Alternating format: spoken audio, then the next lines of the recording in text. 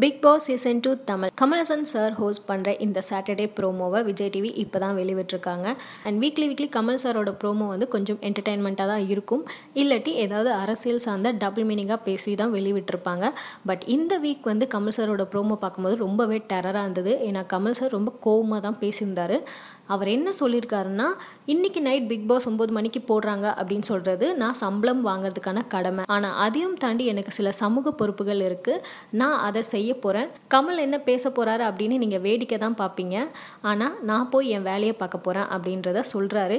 So இதுல அவர் சொல்றதை பார்த்தா மக்கள் எப்பவுமே எல்லா விஷயத்திலும் வேடிக்கை தான் பார்ப்பாங்க அப்படின்றத கொஞ்சம் சுட்டி காட்டுற மாதிரி இருக்கு. அது மட்டும் இல்லாம இவர் இந்த ப்ரோமோவை கோவமா பேசுறதுக்கான காரணம் இந்த வீக் நடந்த டாஸ்க் தான் நினைக்கிறேன். ஆனா இந்த டாஸ்க்ல சமூக பொறுப்பா சில விஷயங்கள் கமல் சாரையே கோவப்படுத்திருக்குன்னு தோணுது. அது என்ன விஷயம் ஏது அப்படின்றது தெரியல. கண்டிப்பா கமல் சார் இன்னைக்கு யாருக்கோ ஒரு குறும்படம் போட்டு காட்ட போறாரு அப்படின்றது மட்டும் நல்லாவே தெரியுது.